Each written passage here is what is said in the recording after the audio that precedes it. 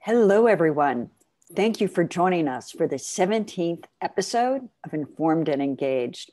I'm Jennifer Preston, the Vice President of Journalism at the Knight Foundation, and we are thrilled today to bring you this conversation in partnership with Aspen Digital. When we planned this event last week, we had no idea what the state of the election would be today, and indeed, we still don't know. Hi, everybody. Thanks, Jennifer. I'm Vivian Schiller. I am the Executive Director of Aspen Digital, which is a program of the Aspen Institute. We're so thrilled to be doing this program together with the Knight Foundation, and I'm so happy in this experiment in co-moderation with my friend, Jennifer Preston. So regardless when the counting stops and a winner is declared, there's one thing that we do know for sure, and that there has never been an election like this, a raging pandemic leading to record mail-in and early voting, and a nation as divided as we've seen in generations. So the question for us right now is how, at this moment in time, are our vital information ecosystems responding? We are lucky to have a stellar panel of experts in news media, the platforms, and their impact on American democracy. Before we get going, just a little bit of housekeeping. So the plan is Jennifer and I are going to spend the next 20 minutes or so chatting with our panelists, but then we are going to get to your questions. At any time, starting right now, you can drop your questions into the Q&A. If you're watching us on Zoom, just drop it in there. We will get to them later. If you feel comfortable doing so, please add your name and your affiliation. It's just a great context. So again, it's the Q&A at the bottom, and we will get to your questions in just a little bit. Jennifer, back to you. So let's introduce our guests. Seti Warren is the Executive Director of the Shorenstein Center on Media, Policy, and Politics at Harvard's Kennedy School, and he previously served as mayor of Newton, Massachusetts, so can bring a very important perspective on the importance of informed communities. From Wisconsin, we're happy and delighted to have Charlie Sykes, who was a longtime host of a conservative talk show in Wisconsin. He is now the founder and editor-in-chief of the website The Bulwark. And we are so pleased that Charlie was a member of the Knight Commission on Trust, Media, and Democracy. Also joining us today is Joanne Littman. Joanne Littman also served as a member of the Knight Commission on Trust, Media, and Democracy, a project with the Aspen Institute. And Joanne is a journalist and an author, a former chief editor of USA Today, Condé Nast, and the Wall Street Journal's Weekend Journal. We're also delighted to have Kate Klonick, who is an assistant professor of law at St. John's University in New York and a renowned expert on internet platforms and their content moderation policies, which is so important now as so many people, as all of us, are battling the spread of misinformation and disinformation. Okay, so welcome everybody. To kick off, we're going to ask each of our panelists to just broadly talk to us through the lens of their own experience and their own expertise. What is going right and what is going wrong at this moment of time with regard to our information ecosystems? And we're going to start with Joanne. Joanne, what is going right and what is going wrong? Thank you, Vivian. Thank you, Jennifer. Yeah, I'm going to talk specifically about the news media. I'm going to focus on that. First of all, let's talk about what they got right, which is, and this is a big one, preaching patience. This is something we've all been accustomed to getting the answers on election night or shortly thereafter. The media has been, I think, quite good about saying we're not going to know the results on election night. This is not a flaw in the system. This is a feature of the system, and that the counting will go on. So I think that's been good. There's a couple of other pluses. I think that the media has been very good about not calling races prematurely. I give a hat tip especially to Fox, which has been under a lot of pressure from the president.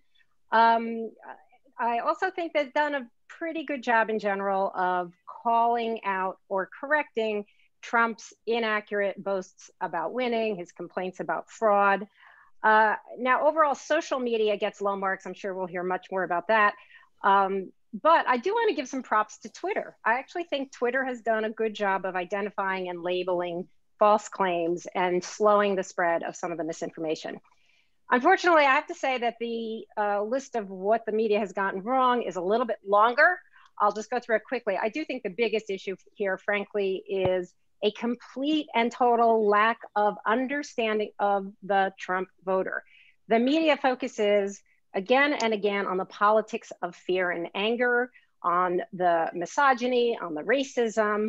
But all of that is, unfortunately, is true. But what we're missing here is understanding how Trump supporters actually experience their own movement, which is very different. They are experiencing this as a positive, as a celebratory, not a negative, right? They're seeing themselves, we're patriots, we're proud, we're cohesive, we have team spirit, we have these great, boat parades and car caravans, and we've got a lot of so they're seeing it as a positive. And on a related note, there's also a real misunderstanding in the media of the Latino vote, which we have seen, which tends to be portrayed as something that's uniform and monolithic, when in fact it is anything but. And then very quickly, I'll just tick off a few of the others. We've been, and you, Vivian, have been in the forefront of this, continuing to say we need to understand that the media projects winners. It does not declare winners. There is still confusion on that front, and I still see it in even, the AP still says it declares results. I've seen this in the New York Times, Slate, USA Today, other major publications where they're just getting it wrong in the description. Another point, polls, obviously misleading. I'm sure that will come up in our conversation today. But I want to just reference, beyond the polls being wrong, the related point here, which I think is really important, is that the other part of this is the polls play into this really, I think, harmful horse race journalism. We've seen this for 4 years. It's just endless, particular cable conversation that is looking at this horse race that's really not helpful. It doesn't shed light. And it overstates because they're feeding on all this poll information. So we're overstating the significance of the poll while not providing useful information. And on a related note to that is journalism edited by Twitter. Twitter has become a giant Slack channel for all journalists. And so it's almost as if everybody's in this bubble together and talking to each other and amplifying each other, and often about points and issues that really have no bearing or relevance for the larger audience who they are supposed to be serving. And finally, I'll just end with the misinformation issue, which I, again, will be discussing. We still haven't figured out how to effectively combat misinformation, and at the same time to also not fall into this trap of allowing ourselves to be painted as the enemy of the people and allowing ourselves to adapt that mindset, which I think is quite dangerous. If the media starts to take on the role of the opposition, and to internalize that, I think that's a very, very hard position to take back then to regain the trust of our audiences. Well, Joanne, every point that you made there could be the subject. Each one could be the subject of a full day conference. There's so much to unpack there and so much to follow up there. And particularly, I'm just making this note for myself, interested to talk more about polling. On the one hand, yes, horse race politics is a problem. On the other hand, understanding the voter, which obviously did not happen very well this cycle, is so important to understanding the country. Charlie, return to you now. What went right and what went wrong from where you're sitting? Well, I'm going to take a little bit going right and going wrong. A little bit wider lens than just the election here. I remember 3 or 4 years ago, after the election, saying that everything that's happening with misinformation, disinformation, is going to get worse. I had no idea. It actually has gone much worse than I thought. We're undergoing a stress test right now on all of these issues, both the coronavirus, the pandemic, and the election. And I got to say that I'm not optimistic about it. Yes, I agree with everything that Joanne said about the way the media has handled it and everything, but the flood of misinformation and disinformation is increased exponentially, and we are no closer to coming up with any sort of a solution for this. I remember right after the election, Garry Kasparov, who's the former world chess champion, Russian dissident, had this great tweet. He said, "The point of modern propaganda is not only to misinform or push an agenda, it is to exhaust your critical thinking, to annihilate truth." And he was channeling Hannah Arendt, talking about also the same phenomenon. And I think we've kind of lived through that over the last few years, and we're in the midst of it right now. This is the stresses. Wars, pandemics, and elections are terrible times for truth, or being able to figure out what is truth. And I guess the problem is that if you open up Twitter, or you open up social media, or you open up YouTube, you will get a flood of information, and much of it has no relationship to reality whatsoever. And in terms of the attacking your critical thinking skill, the phrase that I've heard the most often throughout this campaign is, "I don't know who to believe. What do we trust?" The failure of the polls is just going to make that much better. In terms of the pandemic, which experts do you pay attention to? What rumors, what stories do you pay? And this is a life or death issue. I mean, it's one thing to have a lot of disinformation and misinformation in a political campaign, but we have seen the tribalization of the response to the pandemic, and fed by an absolute flood of misinformation. So, there's a big difference between wanting to get information that is true and accurate, and on the one hand, and then wanting to get information, wanting to believe information that you see because it is convenient for you.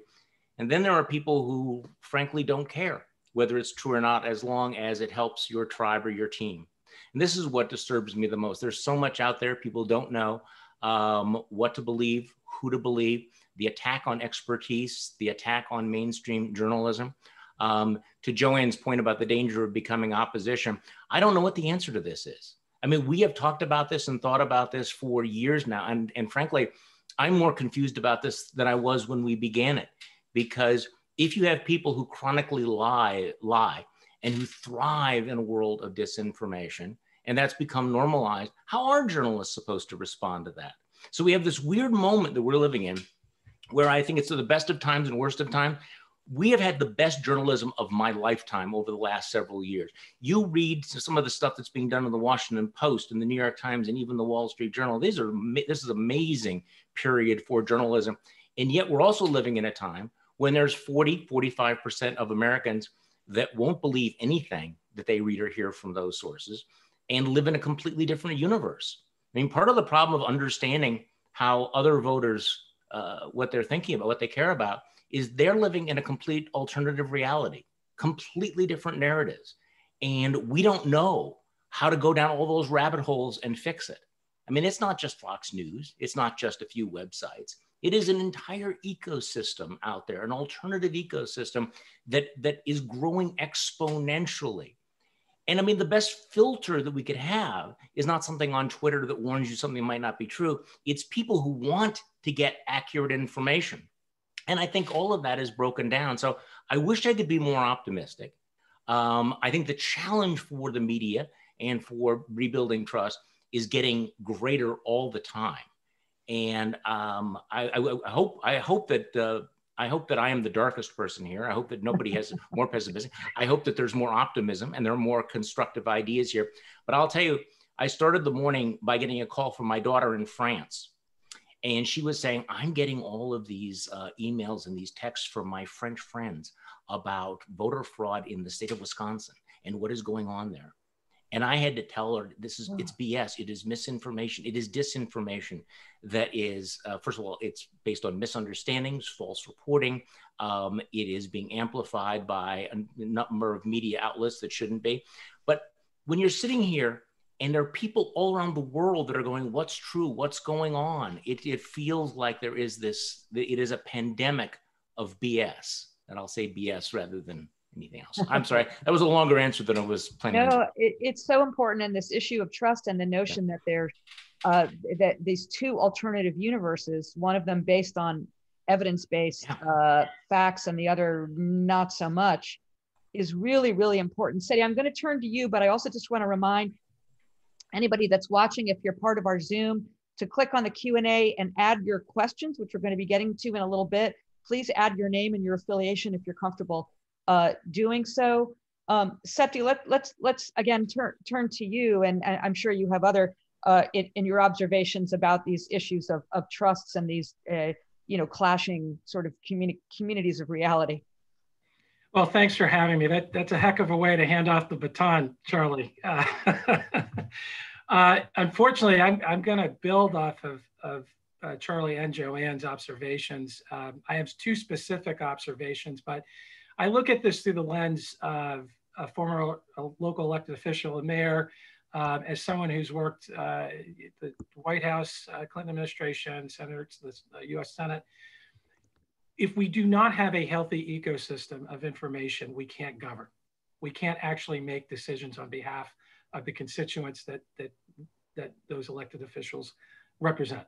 And so we are in real danger, not just in as far as public safety and people being misled around ballots. We're really in danger of being able to function as a governing democracy, and at every level.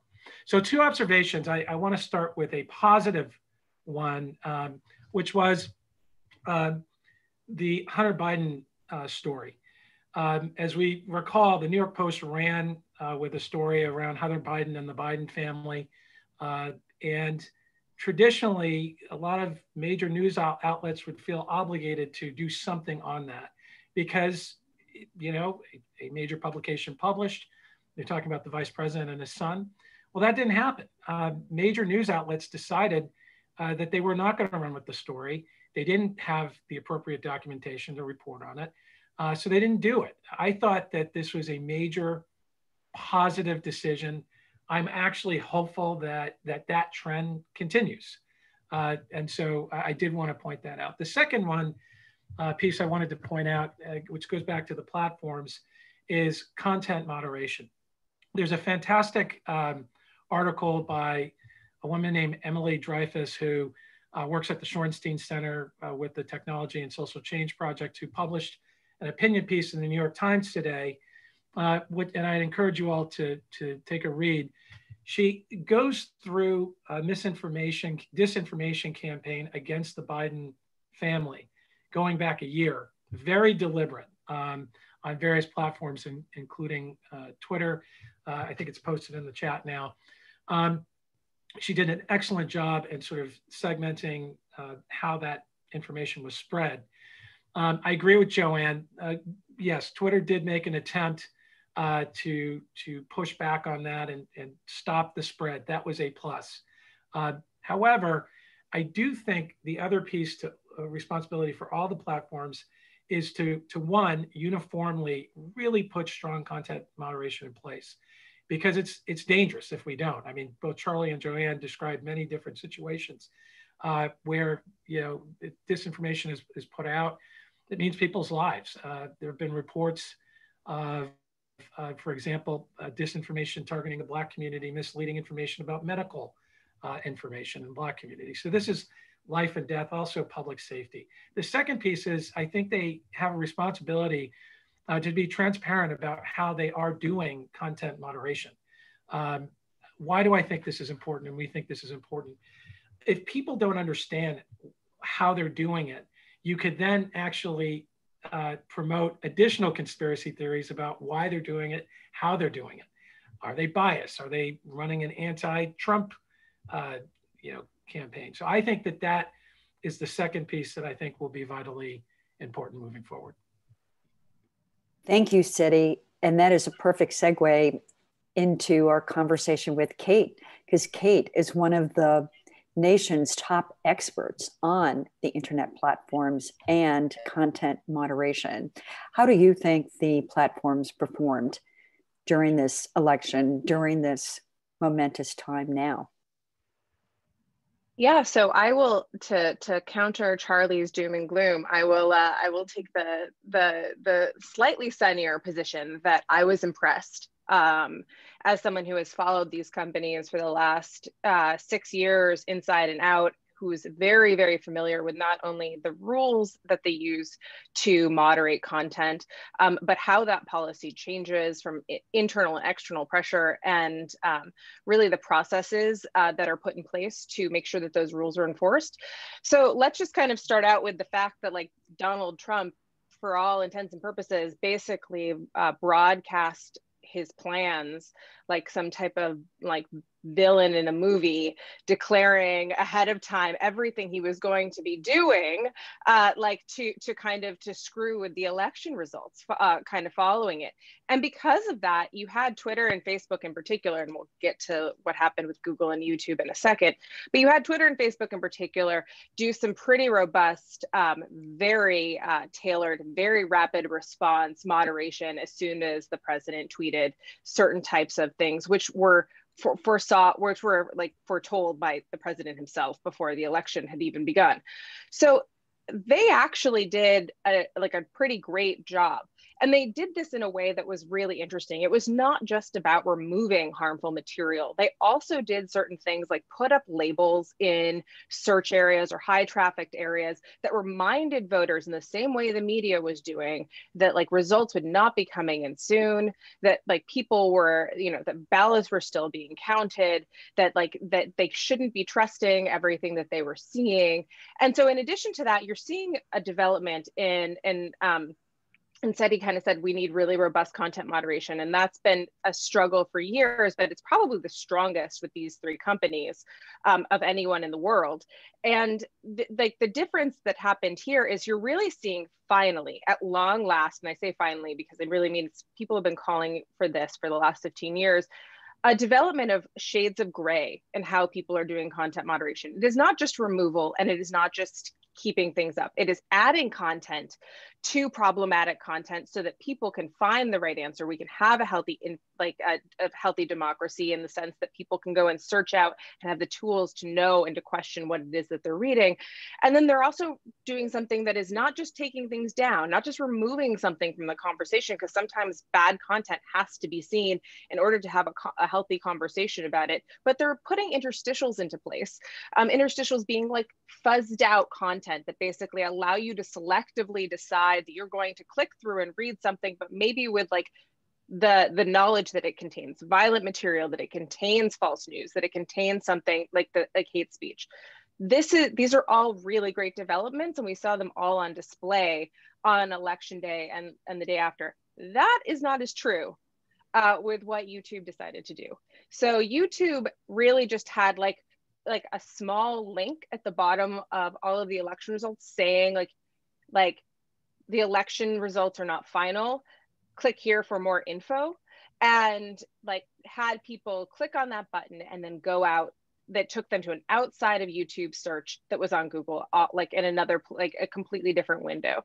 It's a very different thing to give people a frankly slightly but needed paternalistic understanding of why content is not exactly true, what they should be questioning specifically, and to do that work for people in the same way that journalism has done it for centuries, and give people just another type of fire hose of information, like you do what like YouTube did, which was basically like, here's a Google search on election 2020. That's not going to necessarily help anyone decide whether or not the president's tweets or the president or any of the president's aides on TV are saying the right thing. So all of this being said, I'm just making sure I got everything that I thought. I thought that basically this was a really strong showing from the platforms. Of course, there's going to be disinformation that is flowing.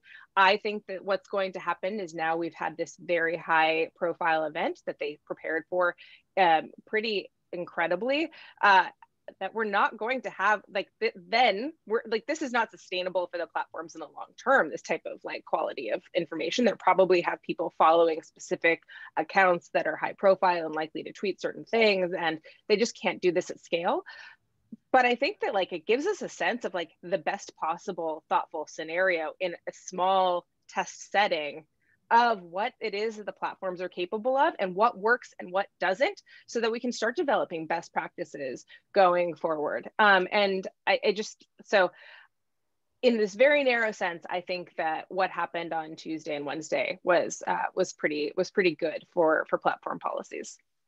Kate, I want to just pull on that thread of the last part you were saying about what this says about how content moderation will work going forward. Now, granted, we're still in this very difficult situation, and there's already some questions coming in about misinformation, disinformation on the platforms right now. Granted, but is this the dam breaking?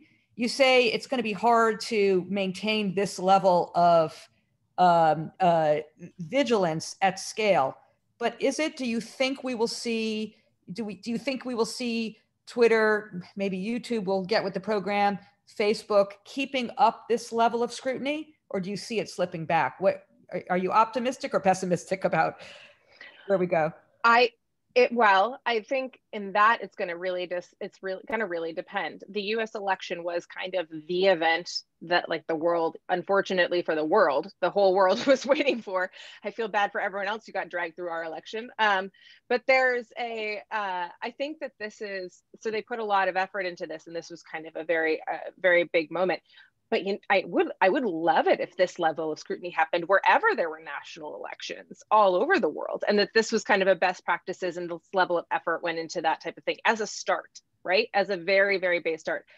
Unfortunately, like, many events are much more organic than, like, the election, where you can plan in advance for what's going to happen, or you can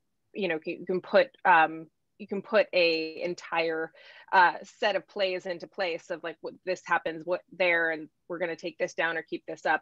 I just think that, like, at the very least, if we keep this type of scrutiny up for elections that are taking place wherever they might be, that would be a wonderful start.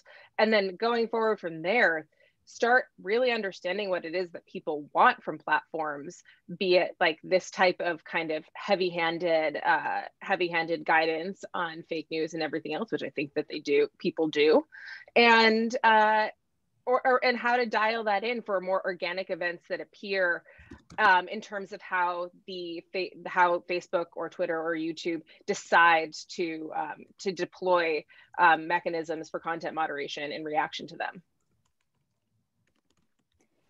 Thank you, Kate. Could I ask a question here? Because I have really mixed feelings about this. And, Seti's point about the handling of the Hunter Biden story was really fascinating, because that really was a big moment. I'm glad you did that. But I guess, and I have very mixed feelings about this. So I wanted to get a sense from Kate about this robust response. Twitter decided it was just going to block the New York Post. It was just going to block a whole story. And that raised the whole question of censorship. So a lot of the debate that focused afterwards was not just on, is Hunter Biden a bad guy or not? It's like, okay, are the platforms now being Big Brother? And so there was a lot of blowback to that. So was that the right decision?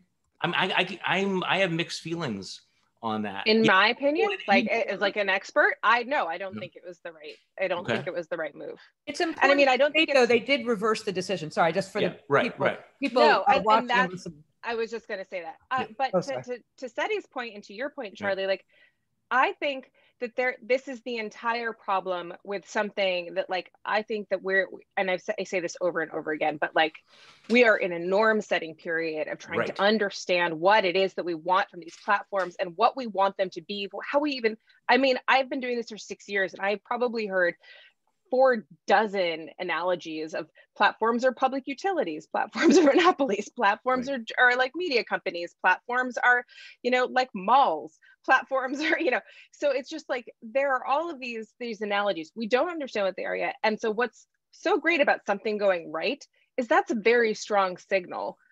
Like in this election, it's like, okay, that was actually like a decent job. Like, maybe we could recreate that. And that gives the platforms and ourselves kind of like, well, this is what they're capable of, and this is what we can expect from them, and we can hold them to this. I thought the New York Post was a terrible decision, because I think that it did this thing of stepping into the shoes of journalists and journalism, and fact checking the journalists, and they could have, again, put interstitials on it, done any type of other thing, but like removing the post or blocking the post from spreading seemed incredibly problematic to me for a lot of reasons. Well, because I do, I'm sorry to keep talking here, but I also think, to going to Joanne's point earlier, the decision by other major traditional media not to follow it, not to do the Hillary's email thing, the fact that everybody else looked at that and go, we're not going to be an echo chamber, that was, I think, even more important than what happened on Twitter. So you had the Twitter controversy, but the fact that the Times, the Post, other newspapers did not follow up. The Wall Street Journal basically debunked it. But I mean, it really is. I think that's going to be one of the case studies in, a big push for disinformation that didn't work as a model. So it's not just the platforms, but it's also the media decided to be responsible. I thought it was the media's job there to do that, by the way, not the platform. Right. That's my question. Right. Okay. And at the same time, there's concern. For example, Mother Jones pointed out, they reported that their stories that they're reporting was being lowered in search in response to, they reported pressure from conservatives who felt that they were being censored. So, so this whole question about content moderation, censorship, free expression was not adequately addressed in this election, and certainly does need to be addressed if we're going to have informed communities. So just moving forward, and Joanne, let's start with you. What does the news media, what do journalists, after they all take a well-deserved vacation after this election, what might they do to help rebuild trust in accurate information? Because we all know one of the best ways to battle misinformation and disinformation is to deliver accurate, trusted news and information. Yeah, I do think actually, Jennifer, there is, as we were just discussing, I think there is a positive lesson to be learned from this election, which is for the mainstream media to stop giving oxygen to the nonsense, to stop allowing Trump, and in some senses Fox News, to set the news agenda and spend all of their time battling against misinformation coming from Trump, or that they see coming from Fox News or others in that world. And we've seen that it works. We saw, with the Hunter Biden story, I thought that was a model of how journalists can handle this, which is to say they didn't jump on the story, but they reported was sort of like, why are you seeing this? Why are you hearing this? Here's the backstory. And there's, by the way, there is, this is why you're hearing it. This is tracks back to Russian misinformation, et cetera. And then the other thing is that in terms of the platforms, we've seen, I think that the Twitter experiment with the election, I think has gone quite well. And it shows not only what you can do, but also that you are able to do it. We've heard from the platforms over the years that there's too much of a flood, we can't do this, it's impossible. And we're seeing that this is in the realm of the possible. So I do think, the news media, though, the first most important thing is don't give oxygen to the nonsense. Stick to actually understanding, setting the news agenda, which is what their role has been, is to say, what is going on in the world, and not kind of getting batted back and forth. And I think that would help considerably. I also do think, though, we do have to be very mindful. There's a little bit of a mostly a generational war within a lot of newsrooms now, between sort of the old school people who came up with, we want to be unbiased, we want to make sure that what has been now attacked as both siderism, and I think very often fair journalism is being attacked as both siderism. In other words, when you're going after just the facts, they very often you have in particularly among younger journalists saying, but wait a second, this is lies, this is blasphemy, this is horrible, and we have to call it out for what it is. And I do think that can lead us astray. So I do think we have to be very careful about how we position stories, the amount of oxygen we give stories, what we choose to focus on. And in old-fashioned print, which amazingly still has a lot of currency out there, we got to be very careful about where we place stories and how we prioritize stories to signal what our news judgment is. And I guess it all comes down to, by the way, just news judgment, good old-fashioned news judgment, as opposed to allowing others to set the news agenda for you. And Charlie, as one of the founders of the Bulwark, and your commitment to delivering accurate reporting that's not driven by a partisan agenda, what roadmap do you give to journalists to help journalists move forward? Well, first of all, we are very much an opinion journal. We have a very point of view. We try not to be tribalistic about it. But you know, the piece of advice that I always give to people, which is not original, it is not new, it's the you know, as old as journalism is. Please, people, get it right. There is nothing that does more to erode truth than sloppy journalism and mistakes, because those mistakes are instantly weaponized. You know, particularly when you have, you know, this environment we live through where you have, you know, out of the White House referring to journalists as enemies of the people, and it's all fake news. Any mistake, any error, which is human, is multiplied. It's exponentially more damaging.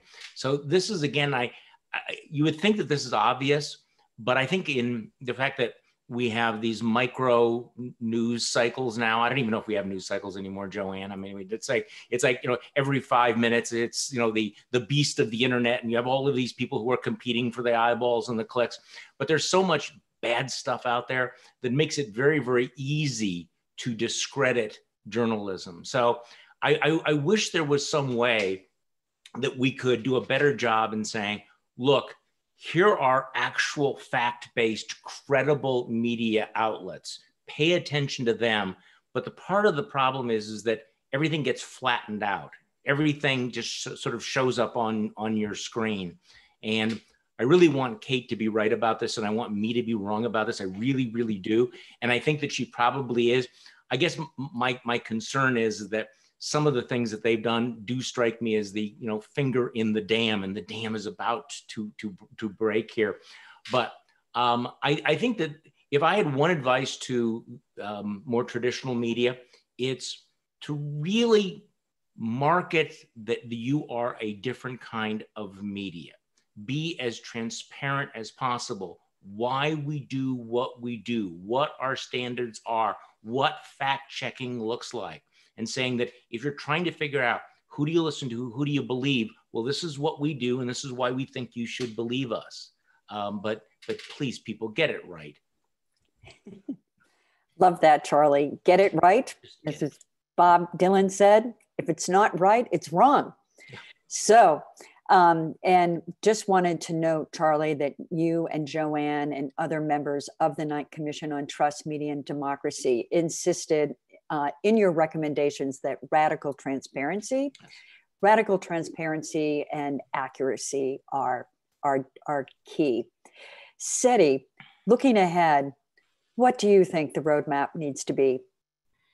Well, I'm going to talk broadly about a couple of items, and then I'm going to reference some work at the Shorenstein Center that we're doing around this very question, the health of the information ecosystem. Let me start with some of the work we're doing that we think are important. You know, this was touched upon by all of us in regard to the New York Post story and the Hunter Biden non-coverage, which was very, very good. A lot of times, you know, newsrooms and journalists are faced with some of these decisions that are not as high profile, that actually aren't as clear once you dig down a little bit. So one piece of this is really having the leadership in newsrooms, you know, understand how media manipulation works.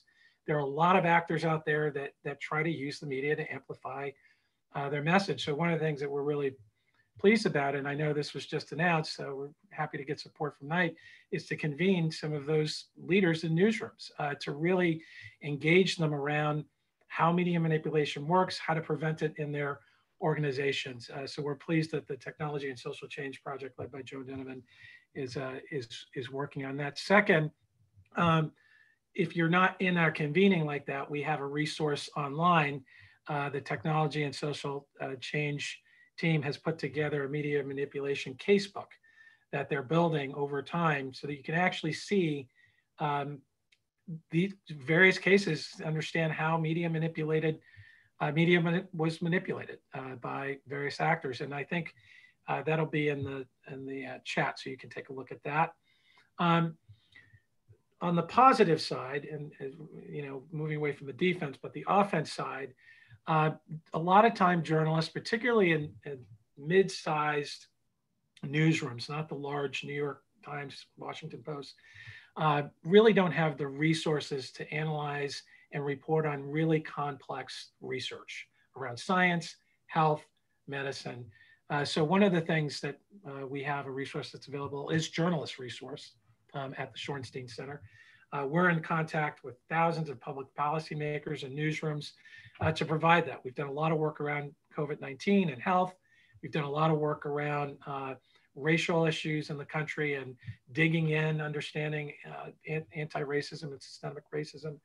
And so that's another piece that I think is important. Two other broader mentions I want to make. One is we really have to work on this collapse of local news. This is a very, very, very serious problem in our country. As we all know, I don't have to go through all the data and numbers. It's been a collapse over the last decade, and COVID-19 is accelerating that. And the results are, through studies, we become more partisan as a country because we don't have local news. People are turning into national news. At the local level, because their local news is going away, we're now seeing that corruption is being reported on at the local level, transparency in government, decisions that are being made, and it goes on. But I do think that working on this question of local news and how people get it, not just focus on the newspapers, but good local news and how people get it. And then lastly, there's a real responsibility for that I think that are on public policymakers and politicians that we haven't talked about.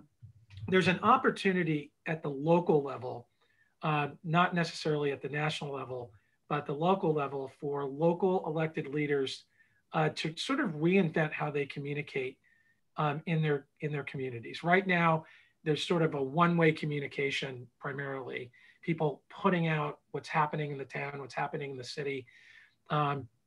I think we need to get to a place with local elected officials where they have a better understanding about misinformation, disinformation, how to get ahead of stories that may not be true in their own community, that could jeopardize various projects, decisions that the communities have to make, and maybe even jeopardize public safety. So I think that communities need to sort of reinvent how they think about communications at the local level and sort of understand the space that we're in moving forward.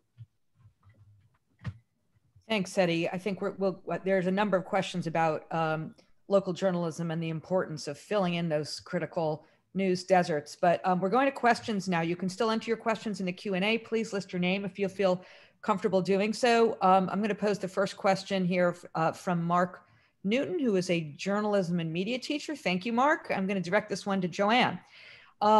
We've been talking about this before I ask the question. I'll say we've been mostly talking about the responsibility of the news media. Mark asks about the accountability of the audience. What level of media literacy should we expect from citizens? Should schools teach media literacy like other literacies that we have deemed essential to function in a society, a democratic republic? What role does journalism, media, big tech have in promoting media literacy and helping teach its audience, the public? Yeah, first of all, thank you, Mark, for that question. This is so important. And this is something warms my heart and that of Jennifer and Charlie for sure, because this was one of our major recommendations from the Knight Commission was for media literacy. And we had a lot of discussions about this. And I think there was a real consensus that we need to start literacy in the schools. And we need to start it at a very young age. I mean, the students are on the internet. They're getting a lot of information starting, from the time they can read. So yeah, I think there's a huge responsibility there. I would love to see some sort of curriculum programming and also funding for this. This is something that I do think that particularly the platforms could and should be a part of, at least in terms of the funding, to allow us to work with people from a very young age. That said, I do want to note that, if you've taken any of these tests that occasionally the New York Times puts out there or others, can you tell what's real and what's fake? Even experts have a hard time. It's they're always, the folks who are putting out false and misleading information are continually a step ahead. And I think that that's something that we have to work very hard on. And it's, in addition to the news literacy, I do think there's also a role that we have to understand for, who is the source of the information. And I think that the platforms can help us play a role in that, in flagging. If you've got something that sounds like USA Today, there were a whole bunch of fake USA Todays while I was at USA Today, and they weren't getting flagged. It would be like USA.today or USA Today's. And they weren't getting flagged, and they were putting out all kinds of garbage. And so, I think there's a role to play for education and a role to play for the platforms. And by the way, if I could just add on Seti's point earlier about local news, which is so important. So at Gannett, where I was chief content officer, we had 110 local newspapers. And I've got to tell you, we had USA Today and local newspapers. And in those local newspapers, in addition to everything Seti mentioned, they also had a tremendous degree of trust. And that would actually do a huge, huge help to media as a whole. People trusted their local newspapers in a way that they don't trust the national news of any sort. Can I just put my pitch in addition to the literacy, learning, civics education? Because I think part of, even though it runs tangential to this media discussion, there's just a lot of people that don't even understand what the role of these various offices they're talking about. They don't know what the Supreme Court actually does. They don't understand, what a governor does versus a senator. So I think that also in our politics, in our information ecosystem, we need to really make sure people have a grasp of that. Absolutely. Thank you, Seti, and thank you, Joanne. This is a question from Mark Lind, and I'm going to pose this to Charlie, who leads an opinion news site. So how might we lessen the confusion among readers, users, viewers about the difference between opinion and reporting? I mean, we all know that the best opinion pieces are actually arguments, are actually driven by great reporting. And then with 24 hours to fill, as Mark Lind notes, many of the networks offer talking heads to interpret the news rather than report the news. And how is that contributing to the polarization and to confusion about what's an opinion and what's not, what's reporting? No, that is a real problem, and it used to be a very, very strict line, and I think newspapers still observe that line. But on cable, and by the way, I'm one of those talking heads, so just full disclosure. But on cable television, those lines are completely obliterated, and everybody has their basically rather than turning on one of the cable news channels to get information, you're going to your safe space. You're going to find out what your team is talking about, and there is no limit whatsoever. I also have mixed feelings about this because I like to have reporters have freedom of speech, and I think it's important to let people know where you're coming from, but that blurring where you have straight news reporters that are then on Twitter expressing their rather aggressive opinions, that is a problem. That is added to all of this. It's made for a very robust debate. It's been very, very entertaining, but I think it has broken down that real distinction in the readers and public's mind that these people are just giving me news versus the talking heads that are giving me opinion. Charlie, clarifying, you're a journalist as an MSNBC contributor. Other political strategists are No, I'm not, not a and I political think strategist, no. you are not a political strategist, No. and I think that's what people mean when they talk about talking heads. Yeah. Unfortunately, we are out of time with so many questions left, and a presidential election hanging in the balance. I just want to say a big thank you to our panelists. I'm sure we will have more conversations about this going forward. A big thank you to everybody who is watching us either on Zoom or YouTube or Twitter or Facebook. A big thank you to the Knight Foundation, and also to my friend Jennifer. Do you want to close us out, Jennifer? Sure. Thank you, everyone, for joining us, and thank you, everyone, for your patience as the votes get counted. Very special thank you to our guests. And this is just the start of a conversation that needs all of you to participate in the coming months and coming year. And thank you again for joining us. And Vivian, it was just wonderful for this special edition, special partnership with you as the new executive director of Aspen Digital, and for many, many, many discussions will be taking place in the future. Thank you. Thanks, everybody. Bye-bye. Bye. Thanks, everyone. Thank you.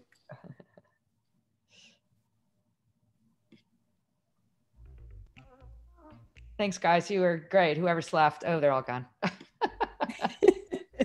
Oh, well, that worked. Vivian, I think it worked. I know. I assume we're not live.